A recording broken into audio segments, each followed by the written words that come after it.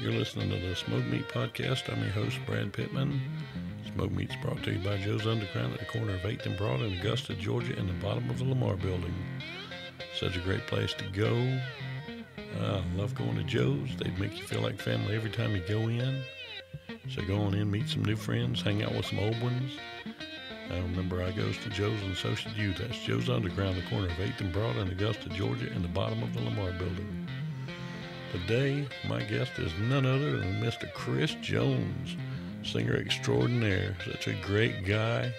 Had a wonderful time talking to him. Still keep in touch with him. So just kick back and go on ahead and listen. Look up his great song, Strong. You'll dig the video and the song. So we're going to get this thing kicked off here on Smoked Meat. Hey, so how you doing today, Christian?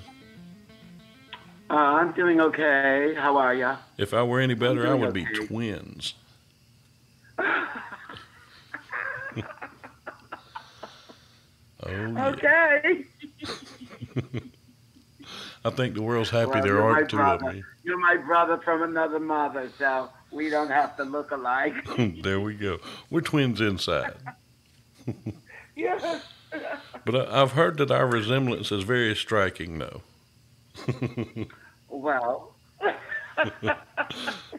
Other than you're tall and handsome, and I'm me. Well, I don't think it's in the looks. I think it's in the heart that matters. Oh, yeah. That's what really counts. Oh, man. I tell you, just talking to you before this interview, the last few days, I've had such a great time. You are so much fun. I mean to tell you. Thanks. Well, we have to be positive, Brad. That's the only way that things can be done. Actually, Yeah. being positive, because if we sit and be negative, we won't move. It's frightening. You know what I mean? So, Yeah. I think moving is the very important thing, and being positive. Yeah. So Yeah. important. I'll tell you, talking about moving, you sent me your album, and dude, that is just, man, it's so amazing because I'm the old guy who has the same playlist he had 20 years ago, and doing this show, I'm getting introduced to a lot of musicians, and I'm, I don't want to say being forced to listen to new music, but Yeah. I like to listen to somebody before I interview them because that's just what Yeah. you do. You can't be disrespectful and say, "Oh, I loved your album," and never listen to it because that's crap. I want to be Yeah. real, Yeah. and Yeah. I'm getting That's cool. introduced to so much new music that I'm loving it, man. Like I told you, Strong. It's been stuck in my head for several days now, and it's such a good Oh, groove. wow. How cool is that? Well, Yeah. let me tell you the history of Strong. Yes. Strong is a story about all of my struggles.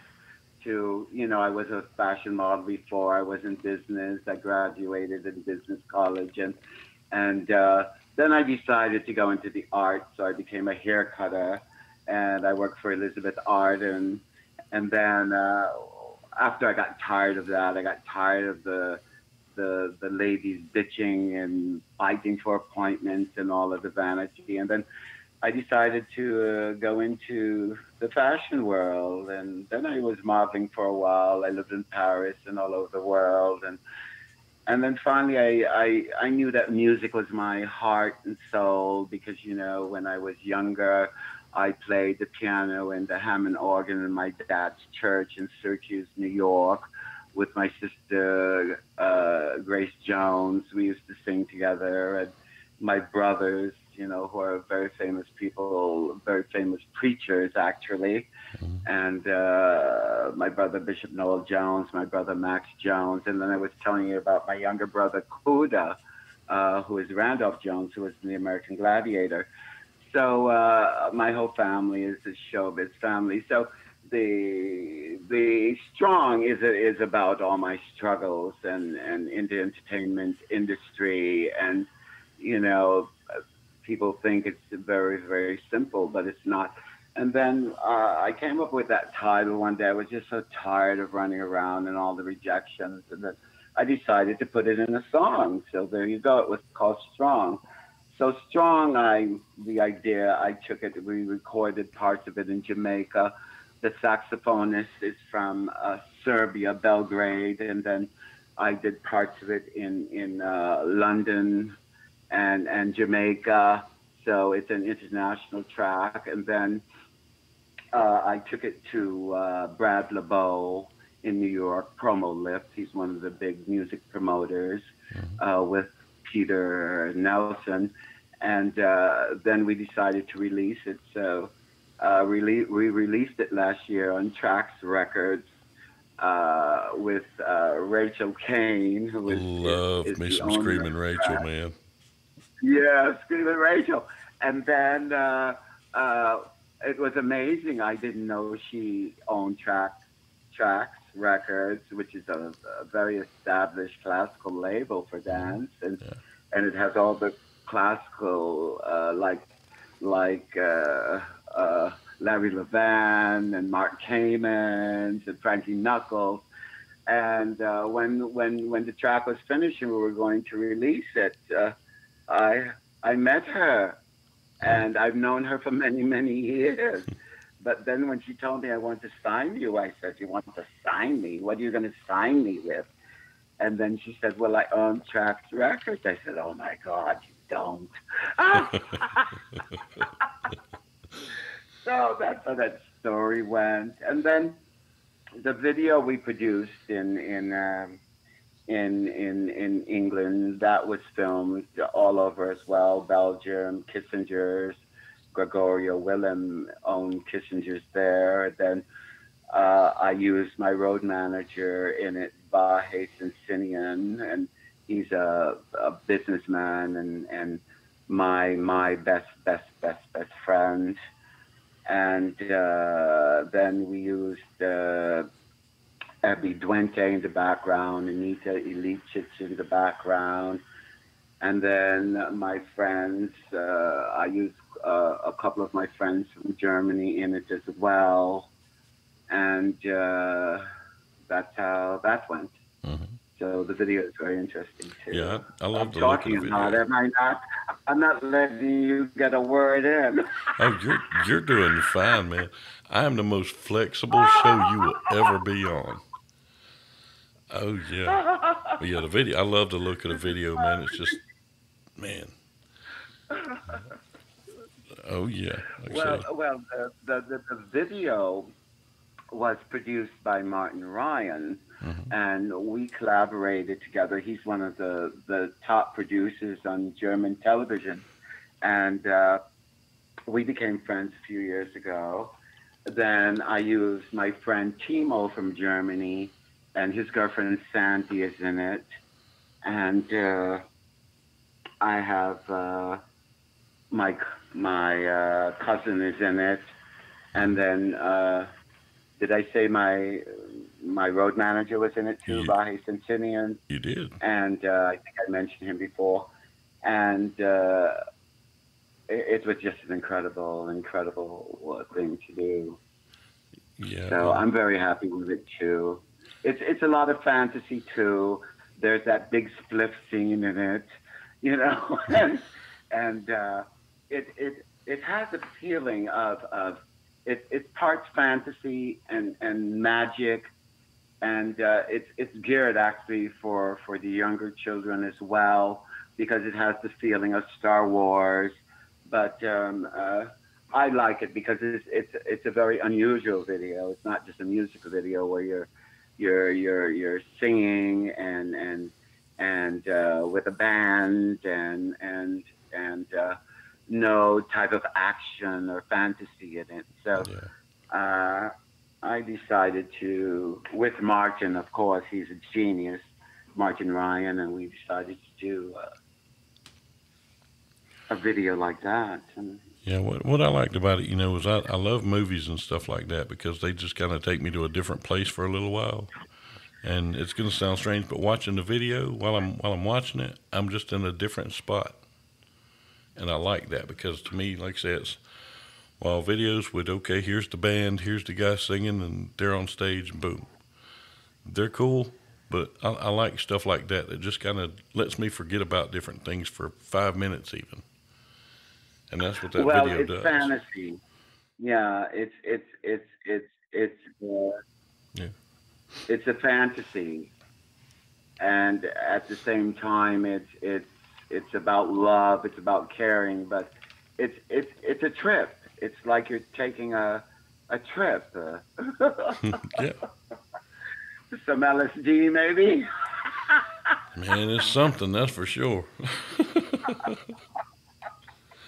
Oh, man. But, but, Yeah, but I didn't want to do a boring video, and that's where Martin came in, mhm. and he he has a mind very futuristic, and we collaborate incredible together. I mean, he's done a lot of my mixes and for my album, and in fact, we're working on three more songs now that we're going to release on tracks. I'm Mhm. doing a track with Ebby Duente, who is one of my background singers. Mhm. Her professional name here is Miss Autumn Leaves. You can Google her, Miss Autumn Leaves. She's just fantastic. So I'm waiting for a track to come in that I will be the guest artist on it. And then I have two more other tracks that are coming out. One is I Just Met You. We're doing a remix on that one. That was written for someone I really love, that special person in my life. Mhm. Of course, I can't tell you who he is, but I don't kiss and tell. But that song, I Just Met You, was written for him. Mhm. And then we have I Wonder Why. You remember Mark Kamens, right? Yeah. Yeah. Well, Mark and I collaborated on a song 40 years ago, and I'm going to release it now, the instrumental version. We're working on it, and it's called I Wonder Why. So that one's going to be released soon. And so I have three new tracks coming that we're going to release on tracks very soon. The one with Mark Kamens and the one with Effie Duente. I can't tell you the title of that one yet, but it's jamming. I'm the guest artist, and Mhm. then I Just Met You, which is on the album. So we're doing a remix on that. So those Very are three cool. things I'm looking forward to releasing soon. Very, very cool. Yeah, I'm looking forward to hearing them. Because, like I say, man, I love listening to new music. And for me, music's healing. Music brings everybody Yeah, together. And it's such yes, a it wonderful does. thing. Yes, yeah, that's for sure, Brad. It's and especially now, But the thing about now is that it's so amazing because normally in times of crisis, the entertainment industry is never affected, and the entertainment industry normally is the group and the corporation that makes people feel better and can take their minds off of the stress, the daily stresses of life. And but even the entertainment is affected. Yeah. I mean, this virus is totally isolated, Yeah. totally isolated everyone. I mean, it's amazing. I just can't understand it. Yeah. And, it's funny, you talk about the entertainment industry, and they always have been, the ones who could always do something while things were going on. And now, everything is so locked down. They're starting to film a little bit more here in the States. But I don't know if we're actually filming in Georgia right now. I live on one side of me, about 20 miles, I've got Tyler Perry Studios. Hmm. I'm about 10 miles away from Pinewood Studios, and I'm Wow. about 12 miles from where they film The Walking Dead. So, and I don't think, usually, you see little black and yellow signs that show the drivers where to go if they're with the Yes. production. Yeah, not seeing Yes. any of those right now. Well, um, I don't know what this situation is going to lead to. It's it's uh,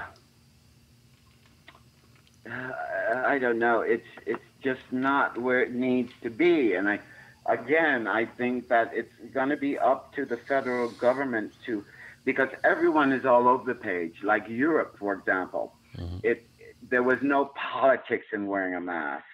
And, Yeah.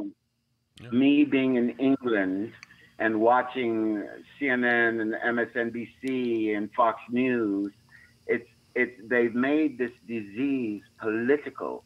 Yeah. It's not political. And if they don't get it together soon, I mean, there are 4 million people in America and it's climbing and people are dying and there will be no economy opening unless they have the testing and the tracing, because I would like to know who's sitting next to me, if they've been tested or not. Yeah. I was tested. So I would like to know, and the only way we're going to clear this up, they're going to really have to seriously, and especially you're one of the first responders. I mean, you have a job like this. I mean, you would like to know that the person next to you has been tested. Yeah. And I think that's the difference in Europe and America. America has to wake up. It has to do it soon, because they're thinking the economy is going to open. It's not going to open until this disease is under control. Yeah, If the exactly. disease is not under control, nothing's going to open. Exactly, and it drives me insane that people are politicizing this thing, because I've seen it, firsthand. I've watched this thing take Democrats, Republicans, Independents, black, white, straight, gay. It doesn't care who you are. It will take you. And even though people say, well, I can survive this, you may be able to, but the person next to you that you're giving it to may not be able to, or their grandchild may not be able to, Everybody just needs to forget the lines and suck it up and do what we need to do to fix this thing. Well, yeah. I'm telling you, I think, I'm in London now, and they're a little bit getting a little outrageous a bit about it, because people are getting bored, but you still have, when I walk in the street, people are still respecting the science. Yeah. The science is very important to follow, because you still have to. So if everyone is on one page, it will happen. Yeah. It will happen. I'm ready I for forgot it to to mention I forgot to mention in my video Whitney, who is she's also in it, Whitney, and she's from Germany. Beautiful German Jamaican girl. She's in the video as well. And I don't know. I had thinking about doing some more videos soon with some more tracks, but everything it costs a lot of time, costs a lot of money. It's not easy when you have to do a good production for the world. I mean, I'm not one of those people that go on the computer and write a song in 2 minutes. I have to have an orchestra, I have to have live musicians, and things like that. But I'm enjoying what I'm doing, actually, and I love being in Europe and working in Europe. It just gives you a different headspace. Totally. Yeah, I've never been. I want to go one day though, but I've never been. Well, you have to, Pat. And oddly enough, I've never flown. Well, that's not. Listen, you're not the only person in the world. I mean, I know quite a few people who have never flown, and but it's something you have to start as a child as well. My parents were always traveling and took us with them. Yeah. And if you're not accustomed to it, it took me a while. I mean, I stayed in limbo for a while before I started flying, so it's never too late. And then, I'm touring with my sister Grace sometimes, and that's a lot of travel. I mean, this year we had quite a few things booked, and of course everything's canceled, but I don't believe in the Zooming concerts. I think this will ruin the music industry eventually. I think it loses a lot when an artist does not have all the proper ingredients they need for a performance, and then you need the people, because I think that's the most important thing. So I will just wait, even if I have to wait a couple of years until this thing is over with to perform, then I would do that. But the Zooming performances, I don't like. Yeah. You I know, think sitting there and trying to sing, yeah, with it's just, I don't know, it's weird. It's really weird, and it's like watching tennis or something like that. I don't think you need a crowd, yeah, but I think when it's about your soul, I think that's a different thing. yeah. And singing and music comes from the soul. Well, doing comedy, I'm aching to get Hmm. back on stage. I do comedy also, and I'm so ready to get back on stage, and I can't do the Zoom thing with that because like I say, I feed off the crowd. I got to know they're Yeah, well, enjoying it. Yeah, of course, even though the crowd may be on the Zoom, but there's a different thing than yeah, when you're right in the middle, right in the mix. yeah, That's a totally different story with that ambience, that the warmth yeah. And that that's what I comes need when I play from. is that live crowd. Yeah. They're in front of me, and Yes. I tried the And Zoom thing once, and I just couldn't do it. I couldn't. It wasn't me. no, it doesn't work because you need that live, magnetic feeling of you. But you see, that's the problem with this disease. It isolates everyone. Hmm. You see, it completely isolates everyone. Yeah, I don't want this disease to be the topic of our life, but at the moment, they just need to get that straight in America. Actually, my friends are telling me, don't go to New York hmm, when I leave London. Go straight to Jamaica because Jamaica only had not even 50 people died there. Maybe there are 50 people who died from coronavirus there. hmm. So they're telling me if I go to New York, I may catch it, go straight from London to Jamaica. And I'm like, oh, I don't know. Because, I miss my family in New York and Yeah. my friends, Fly into Atlanta. and Yeah, fly to Atlanta. yeah, and hang out with you. There you go. You've always got a spot here. Hang out with you. Oh Oh yeah. my God. Oh, man. We would have a good time, trust me. Oh, and anytime you come here, you are fed. That's a given. You will not worry Well, about eating. But yeah, thank you so much. And maybe I'll help you and become a first responder. hey, things. There you go. I'll ride in the ambulance with you. Hey, that works. That works. I blame this pandemic on my daughter. Yep. On your dog. My daughter. Why? My daughter caused this because No. yes, you know who BTS is, right? They're a Yes. K-pop band. Well, Yes. for years she has just tried so hard to get tickets to one of their shows, and this year when they come to Atlanta, they put out a pre-sale, and she got lucky enough to get on the list for that, and she finally got tickets. And 3 days Oh my later, they God. shut everything down for the pandemic. So I'm Oh blaming my her. God. Yep. Oh, what's her name? Her name is Katie. Katie. Oh, Yep. Katie. Oh my God. Well, I hope she'll see them again in a year or so. Yeah. Well, they've actually still got they say it's postponed, but I don't believe it'll ever happen. I think that's Ticketmaster or whoever just kind of hoping and holding out. But yeah, who knows? I'd No, love but for her to be next able to year, see them.